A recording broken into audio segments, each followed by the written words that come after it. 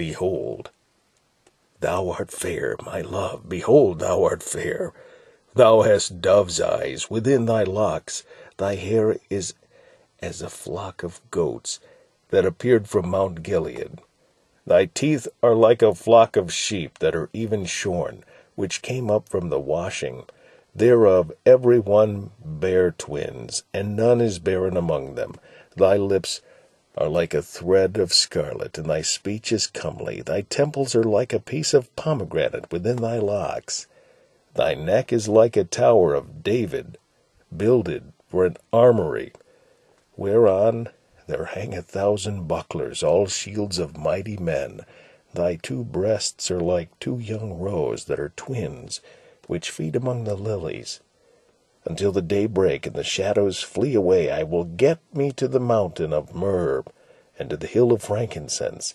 Thou art all fair, my love, there is no spot in thee. Come with me from Lebanon, my spouse, with me from Lebanon. Look from the top of Amana, from the top of Shenir, and Hermon, from the lions' dens, from the mountains of the leopards. Thou hast ravished my heart, my sister, my spouse. Thou hast ravished my heart with one of thine eyes, with one chain of thy neck. How fair is thy love, my sister, my spouse! How much better is thy love than wine, and the smell of thine ointments than all spices. Thy lips, O my spouse, drop as the honeycomb. Honey and milk are under thy tongue, and the swell.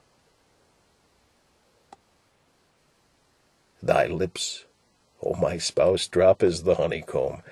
Honey and milk are under thy tongue, and the smell of thy garments is like the smell of Lebanon. A garden enclosed is my sister, my spouse, a spring shut up, a fountain sealed. Thy plants are an orchard of pomegranates, with pleasant fruits, camphor, with spikenard with saffron, calamus, and cinnamon, with all trees of frankincense, myrrh, and aloes, with all the chief spices, a fountain of gardens, a well of living waters, and streams of Lebanon. A fountain of gardens, a well of living waters, and streams from Lebanon. Awake, O north wind, and come, thou south, blow upon my garden, that the spices thereof may flow out. Let my beloved come into his garden, and eat his pleasant fruits.